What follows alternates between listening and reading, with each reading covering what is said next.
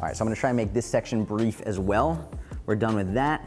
Now, this one is very interesting to me, and I think a lot of it has to do with the psychology of when you're really tracking and when you're being really meticulous about how much you're eating. It can be very easy to think about it so much and make it such a priority all the time that you actually end up making yourself hungrier than you would be otherwise. And so what I want you to be aware of is only focusing on the low-calorie foods. So for example, I know one thing I used to struggle with is I would only have the low-fat or no-fat yogurts or cottage cheese, for example, which I think are two amazing foods, very high protein, very low calorie. But when all I ate was the very low-fat or no-fat, I would actually end up getting hungrier than if I just had the full-fat or higher-fat version.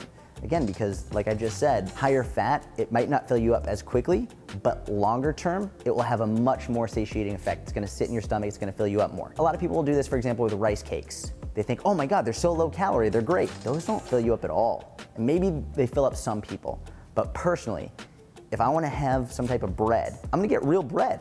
Or I'm gonna get like a bagel, which will be way more filling than a rice cake and more enjoyable. And this is also where the power of understanding why calories are the most important can really help, because you're not gonna feel guilty about having a bagel because some Joe stick said that bagels are bad for you. Just remember, if you're always looking for the lower calorie, no calorie diet options, sometimes it can be psychological and in your head, so that you're gonna end up getting more hungry, which is the exact opposite of the point of those things. Now I will say, for example, I would way rather you have Diet Coke than regular Coke.